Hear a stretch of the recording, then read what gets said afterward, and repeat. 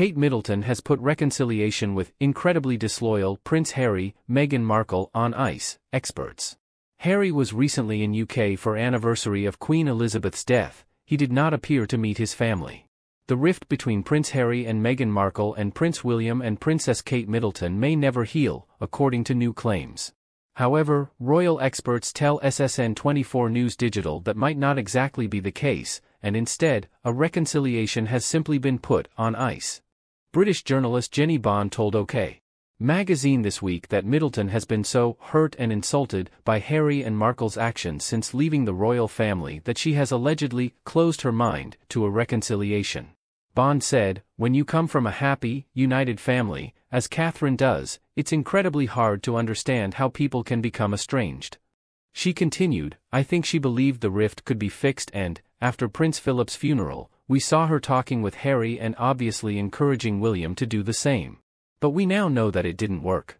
Bond continued her claim, saying, "In fact, William and Harry had a blazing row right after the funeral.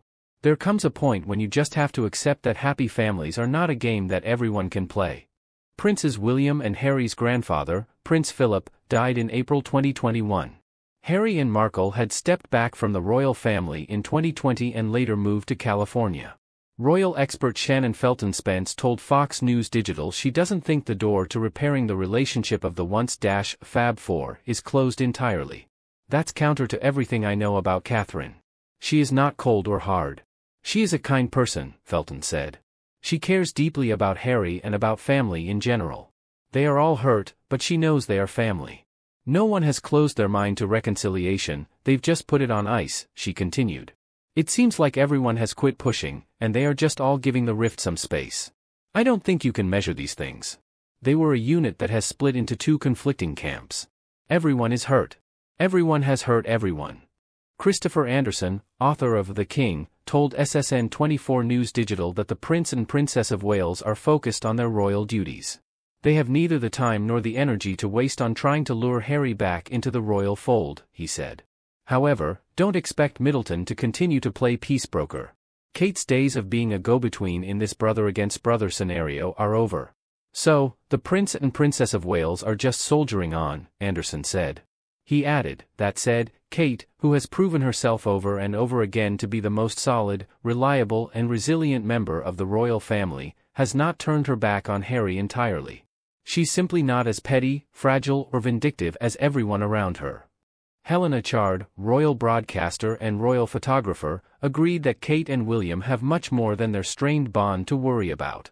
Kate and William realize that they can't waste time and overthink the relationship breakdown. They need to concentrate on their family and their service to the sovereign and people of the UK and Commonwealth, Chard told SSN24 News Digital. Chard did think that either William and Harry's aunt, and the Princess Royal, or possibly their mother's brother, Charles Spencer, 9th Earl Spencer, could help their relationship, but time will be the biggest healer. Experts also speculate that the possibility of a reconciliation remains distant over Harry's comments about his brother and sister-in-law in his memoir, Spare. When you think of the personal revelations, and I think you can call them snide remarks made about Kate in Spare, Harry broke the one rule, and that is staying silent on family matters, royal expert Katie Nicholl told The Sun last week. "I don't think Kate does angry," she continued. "I think it is more a case of feeling very disappointed, very let down and feeling hurt knowing that she had no right of reply, and Harry knew full well she had no right of reply.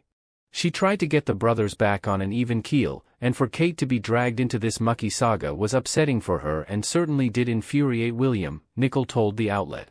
Anderson expects the divide to deepen and possibly remain permanent if, as he predicts, Markle releases a memoir of her own.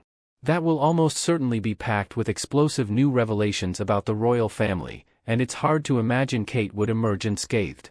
Maybe that would be the final blow that pushes Kate over the edge, the one thing that prompts her to finally slam that door shut forever. "We'll have to see how the drama continues to unfold," he said. Chard noted that Harry has hurt Kate far more than Meghan in the long run and that the siblings-in-law had a good relationship,